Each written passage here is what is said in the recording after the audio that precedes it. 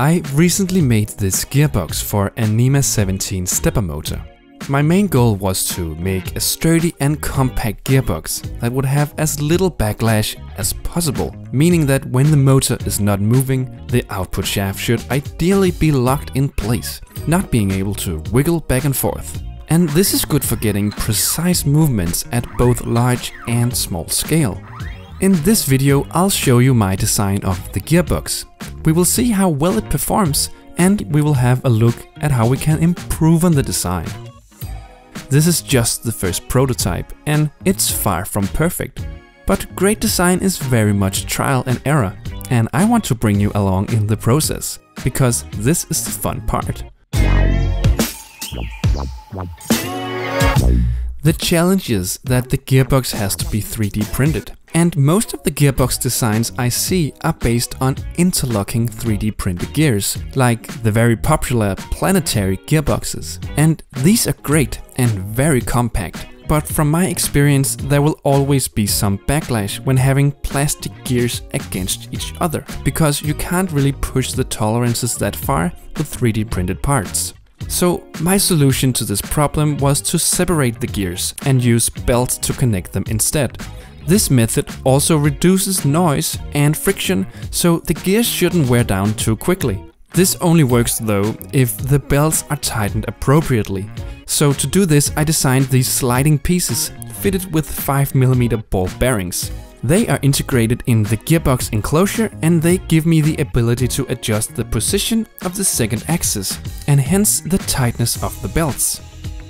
From here, the mechanism is quite straightforward. We have two identical sets of gears in the ratio of 24 to 60 teeth, or simply a ratio of 2 to 5. Having these in series, the overall gear reduction becomes 1 to 6.25.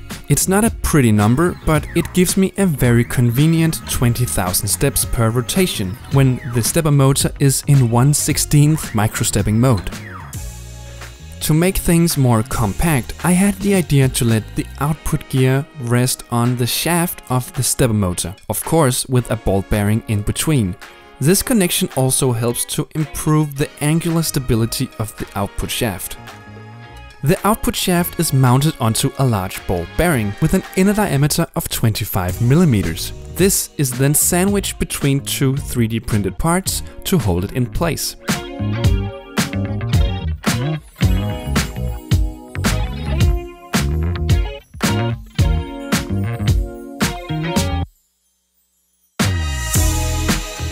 Of course, I made some mistakes that I only realized after printing. I didn't make the case long enough to accommodate for the gears under tension. I fixed this just by removing some material on the inside of the case. I also realized that I needed some holes to be able to check the belt tension when tightening, otherwise it would be blind guesswork. So I had to drill these out, and I also added some holes just to be able to observe the gearbox action. I tried smoothing them with a soldering iron, but it didn't go that well. Lastly, I didn't exactly nail the tolerances on the large ball bearing, so I also had to do some modifications here.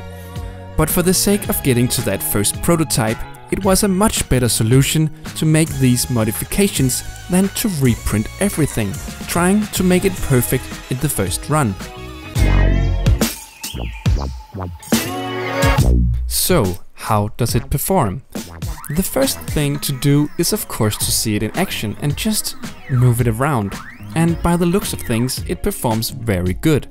It's actually pretty silent, except for some occasional clicking, which I think comes from the tensioning parts. Otherwise, it moves beautifully and with no apparent vibrations or internal friction. So far, so good.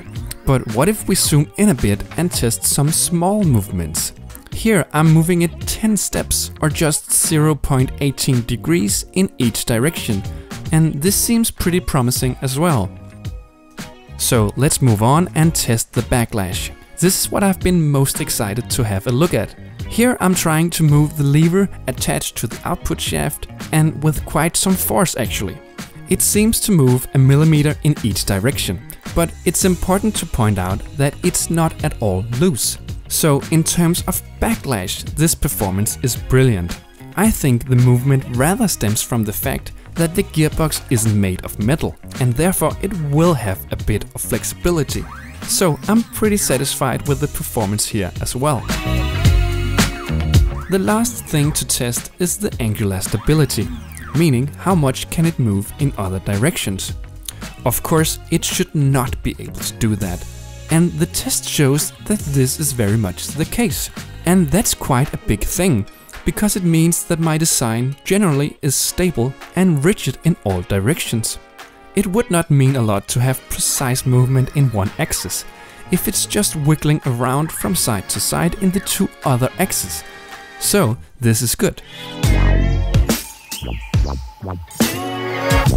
So the test shows that my design wasn't completely off. The idea to use belts and tension seems to yield a very consistent result, but there are a lot of room for improvement. So here I'm gonna go over what I want to change or add in the next version. First of all, the case. It has many problems, as I mentioned earlier. I need to make it a bit longer, so the gears actually fit in there when tightened. I also need to add some holes to be able to access the gears, and I need to work on the tolerances in some places. I also want to change the design of the tensioning pieces. They are not completely held in place, and I think this is causing the annoying clicking sounds. In terms of gearing, I want to increase it a bit to make the gearbox stronger, but this will also make it slower. Luckily we have plenty of speed right now, so I think it will be a good trade-off. Another thing I would like is some kind of position feedback, to make it possible to go to a fixed start position every time I use the gearbox. This can be achieved in many ways, but the least intrusive way I can come up with is to use a Hall effect sensor and a magnet. In this way I will be able to find the start position, but from there I won't be able to track the movement. I will therefore completely rely on the stepper motor not to lose any steps. A better solution would be to use an absolute encoder. In this way, I would always know the position of the output shaft. And maybe I'll try this in future versions, but not in the next one, because it will require the whole design to be changed, and I want to perfect this first. So this is pretty much what I want to do with the next version.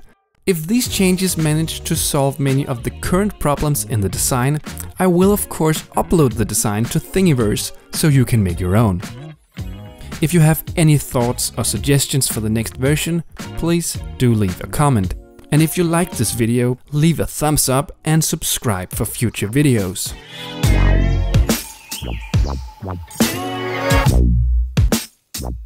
Wow.